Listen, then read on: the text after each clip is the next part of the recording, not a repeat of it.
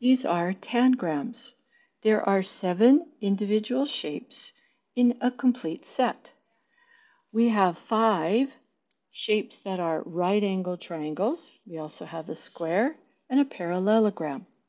One of the ways in which we can use the tangrams is to compare length. Now, there's a variety of ways in which we can do that. One way is through direct comparison.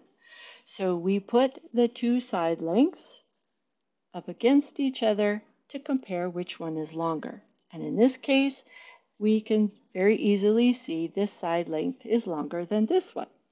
Another way in which we can compare the side lengths is to use the same size non-standard units.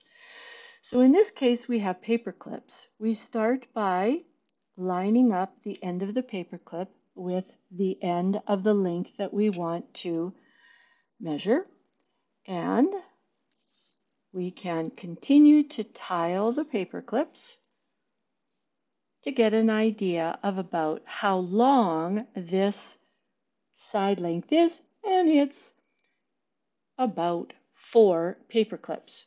Now we can do the exact same thing with this side length, and we can see that it's about 2 paper clip lengths long.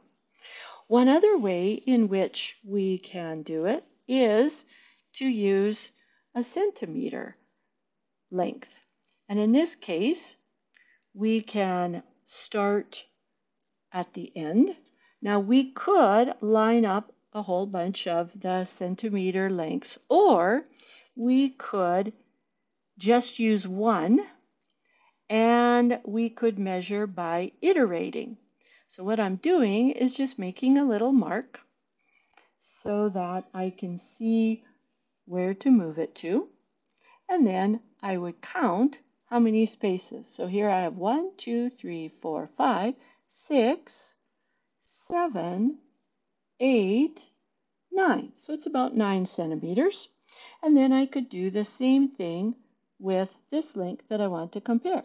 So there's 1, 2, 3, 4, and a bit more. And this is one way in which we can use the tangram shapes to help us with measuring length.